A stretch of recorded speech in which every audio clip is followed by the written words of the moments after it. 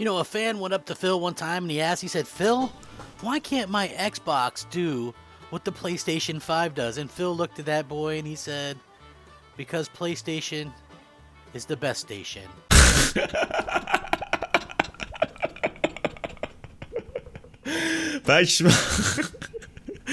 سلام بچه‌ها، چطورین؟ چه خبر؟ چیکار میکنید؟ در چه حالین؟ امیدوارم هر کجا که هستین مثل همیشه روز و شب خیلی خفن و توپی و سپری کرده باشین و حالتون هم عالی باشه. من دیوان هستم و خیلی خوش اومدین به یه ویدیو دیگه از چنل من. توی این ویدیو قراره بریم یکی از ویدیوهای چنل کرپ گیمر ریویو رو با هم دیگه بررسی و تماشا کنیم و ببینیم که چی گفته در مورد ایکس باکس و پلی استیشن قراره که صحبت بکنه واسمون. و همین اولم یه تیکه به ایکس باکس انداخت و گفت که یکی از طرفدارای ایکس باکس یه بار رفت پیش فیل اسپنسر و ازش پرسید که چرا ایکس باکس نمیتونه این کارهای خفنی که پلی استیشن انجام میده رو انجام بده و فیل اسپنسر در جواب بهش گفته که چون پلی استیشن بهترین استیشن و بهترین ایستگاه هستش. خب بچه‌ها، من زیرنویس فارسی آتو ترنسلیت رو برای این ویدیو فعال کردم و یه مقدار ممکنه که این چیدمان کلمات اشتباه باشه، اما خب شما چند تا از این کلمات رو بخونید احتمالاً متوجه موضوع و داستان میشید. خیلی صحبت نمی‌کنم، بریم ببینیم که در ادامه چی میگه. Rack it up. No, I'm just kidding. He didn't say that. But you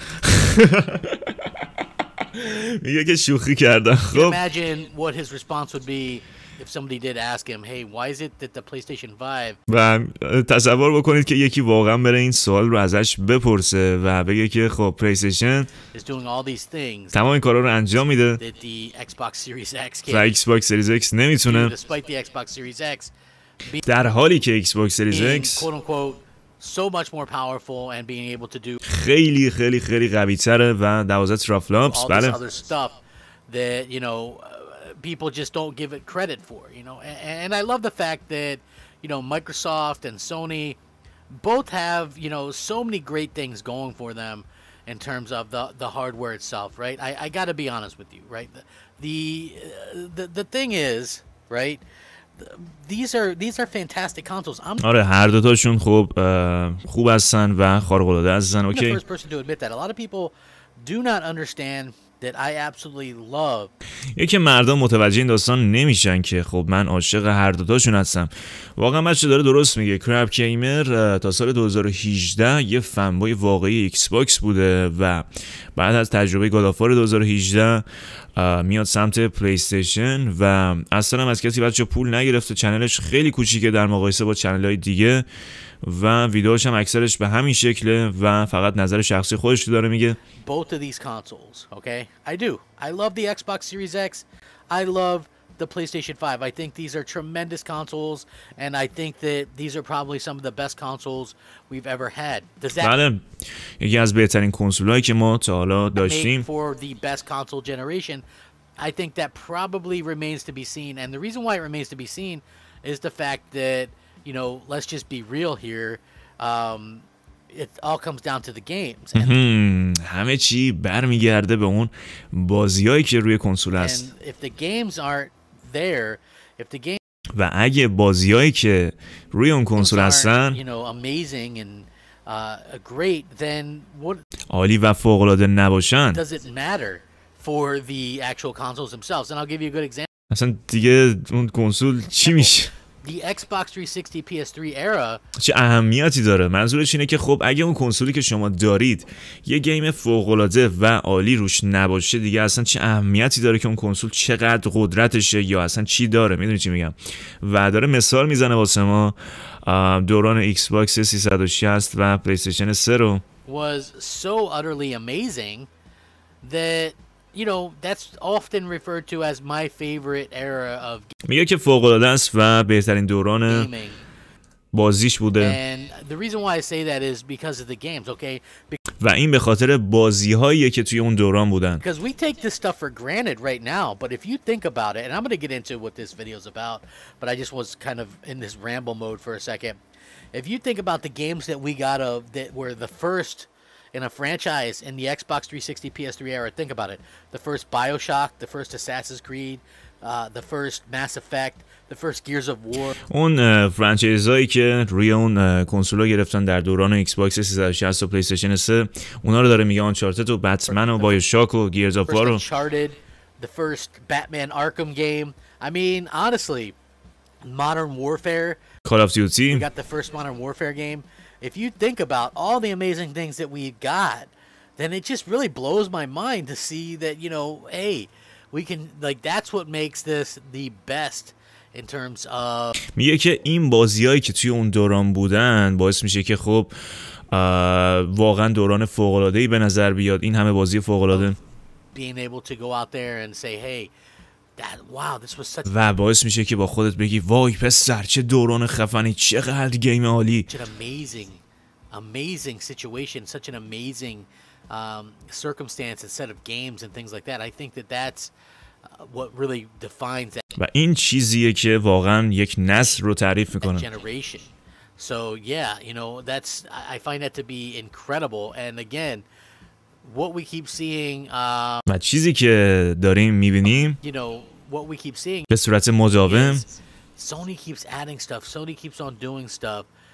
سونی داره به صورت مداوم همینجوری بازی اد میکنه، بازی‌های جدید. It absolutely keeps changing the game, right? و گیما رو داره تغییر میده. دیمن سولز میاد مثلا روی اسپایدرمن و نمیدونم رچت اند کلنک و از این طرف باز چیز اسپایدرمن که گفتیم رچت و ریترنال. It's absolutely been just one of the best and most amazing things I've ever seen.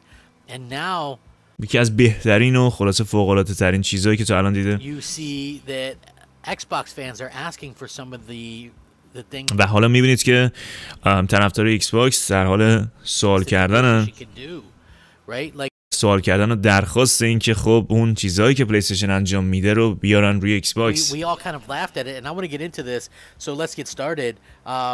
Hey everybody, بریم what's شروع going کنیم. on? It's me, Crap Gaming, back with another video. Slap that like button. Slap it. You know you want to slap. اوکی آروم باش پسر، آروم باش، آروم. Slap that like button. There you go. Slap it. Anyway, so there was this channel that's doing a comparison when it comes to. خب میگه که یه چنلی هست که این دوتا رو بچه‌ها با هم دیگه مقایسه کردن. Being able to kind of do all these things between the two, right? Mostly comparing the solid state drives and things. خب SSD و Now اینجور داستانا.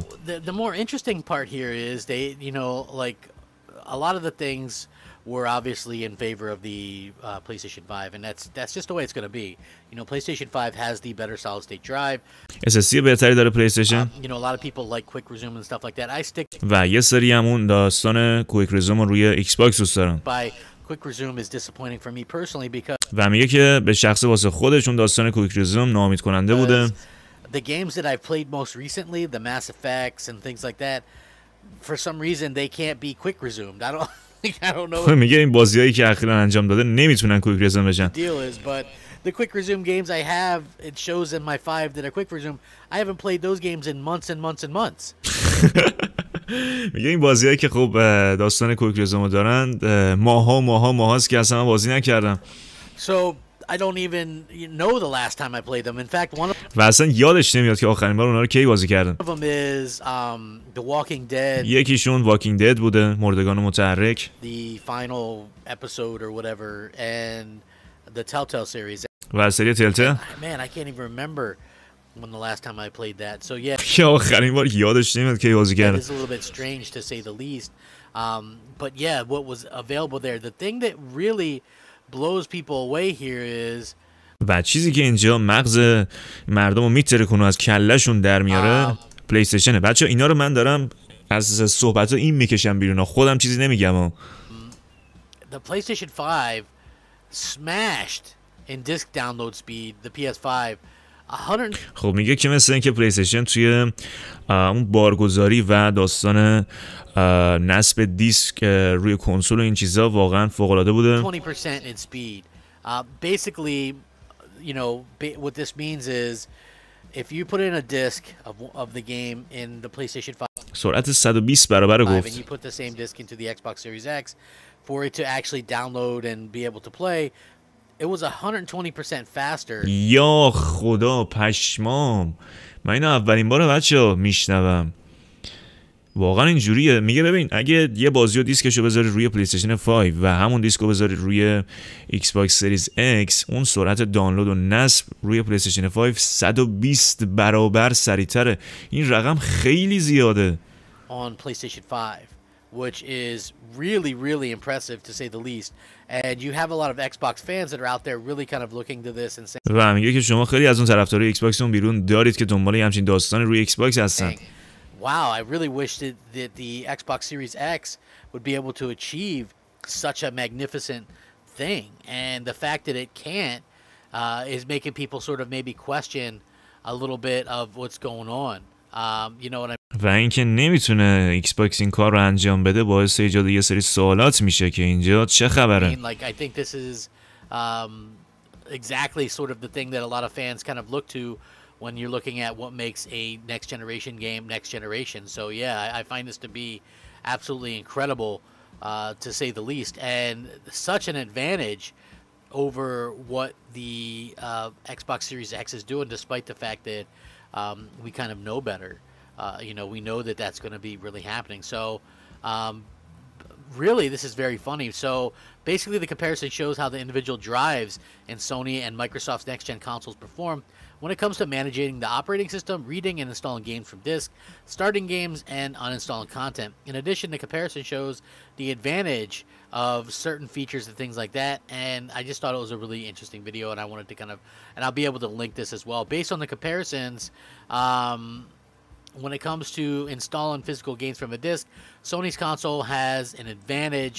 خب میگه زمانی که به نصب یه بازی فیزیکی میرسه روی کنسول، پلی استیشن 5 بهتره، مثل اینکه توی داستان نمیدونم دیلیت کردن و کپی کردن و این داستان.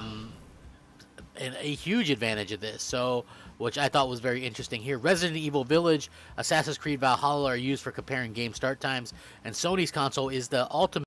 میگه که Resident Evil Village و اساسن کرید والهالا برای تست استفاده شدن. Clear winner here, and you can't really compare quick resume because if you jump in from the activity. و از داستان کویک ریزم نمیتونید اینجا توی تست استفاده بکنید چون کلا فرق میکنه و پلی استیشن مثل اینکه بهتر عمل کرده. It's not really quick resume, it's something different. You know, quick resume is like suspends 5 games or whatever, but I don't think those could be like online active games or anything like that. I think that it really has to be you know, something completely different. I think that these are vastly different types of approaches that these companies are making. And so, you know, we'll have to wait and see how that works out. But yeah, very interesting to see. And then a lot of Xbox fans are asking, hey, why is the supposedly less powerful, less technically evolved, less this, less that, you know, PlayStation 5 able to do all of this stuff? میگه که خب طرفدارای ایکس باکس دارن میگن که این کنسول چوسکی پلی استیشن که ضعیف‌تره از لحاظ تکنولوژی و نمیدونم سیستم و این داستانا، چرا میتونه این کارا رو بکنه و ایکس باکس نمیتونه؟ Again, you'd probably have to ask Phil Spencer that, you know. میگه که باید داری از فیل اسپنسر اینا رو بپرسی. You know, what do I know about this? I mean, listen. Clearly the solid state drive. این solid state درایوی که بچه‌ها میگه همون SSD و شما به اسم SSD میشناسیدش.